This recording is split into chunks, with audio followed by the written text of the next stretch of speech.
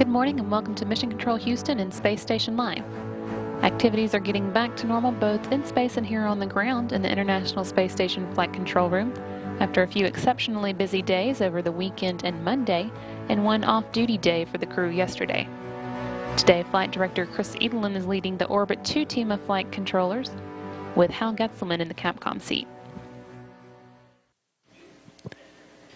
In space, the 3 members of the Expedition 36 crew are working through their first day of activities alone on the station, following the departure of their Expedition 35 crewmates on Monday.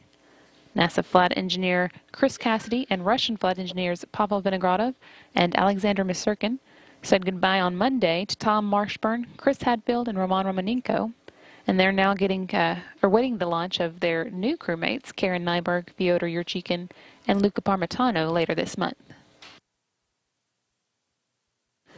Cassidy, Vinogradov, and Misurkin themselves launched to the station on March 28th and docked that same day, leaving them with a tally of 47 days now, both in space and at the space station.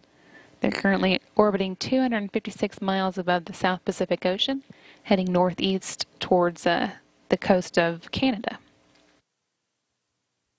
The main task on the agenda today for Flight Engineer Chris Cassidy is work with the Burning and Suppression of Solids experiment, or BASS, which looks at how materials burn in zero gravity and whether they're more or less flammable in space than they are here on the ground.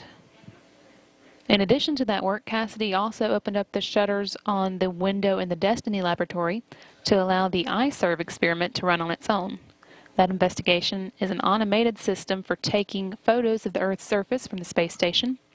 And although the photos can be useful for disaster monitoring and assessment and environmental decision-making, the main purpose of the experiment is to provide experience and expertise in automated data acquisition from the space station.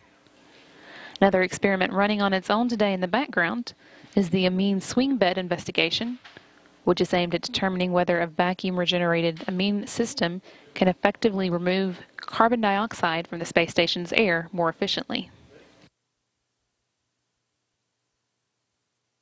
And on the Russian side of the space station today, flight engineer Alexander Misurkin is working on the identification experiment, which looks at the dynamic loads put on the space station during operations such as docking, reboost, spacewalks, and of course undocking, such as those performed by the departing members of the Expedition 35 crew and their Soyuz TMA-07M on Monday. That's what's going on in space today, and this is Mission Control Houston.